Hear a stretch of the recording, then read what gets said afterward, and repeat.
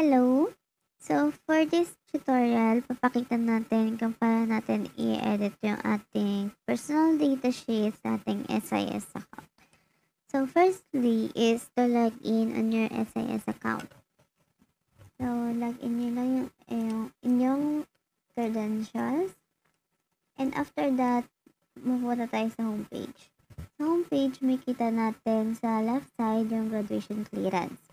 So, click natin yun. Lalabas itong personal data sheet na button, which is ito yung ating i-update.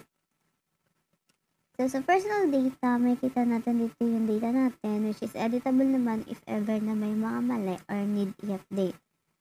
So, sa NSTP, itong National Service Reserve Corps, since kinuha ko siya sa PUP and CWTS ang aking tinik, nilagay kong informations dito. So, based dun sa FB post nila, ang serial number, special order number, and mobilization center is NA.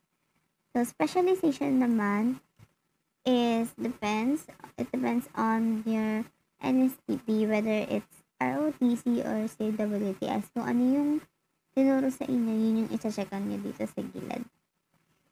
So, the next one is the career development and placement. So, in this, you will add your work experience if you have any, then it can be added to multiple work experience naman.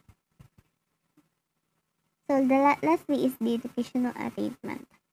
Dito sa educational attainment is, pwede mo siyang i-update if ever na may need kang i-update or may mga informations na kulang. Then, lastly is yung civil service, civic, professional, etc. is NA.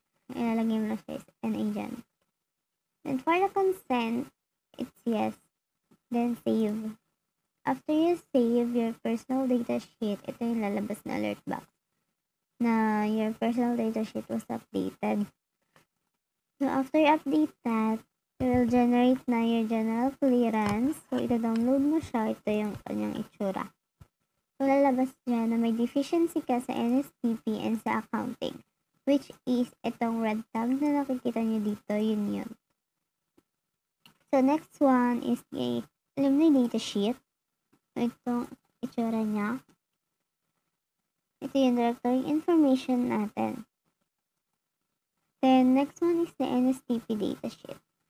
Dito sa NSTP datasheet, need natin ilagay yung e-signature dito sa taas ng ating pangalan para sa kopya natin.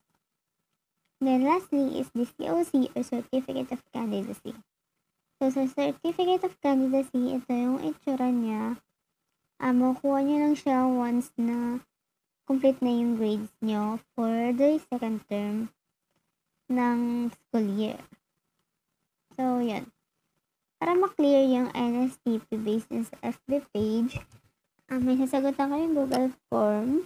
Then, sa Google Form, may upload nyo tong general clearance na may NSTP deficiency, pati yung NSTP datasheet nyo na may e-signature. So, after 3 to 4 working days, siya bago siya ma-clear dito sa clearance nyo. So, sa accounting naman na tag, ang sabi, hayaan lang daw yan kasi clear naman daw siya ng accounting. So, yun lang po. Thank you.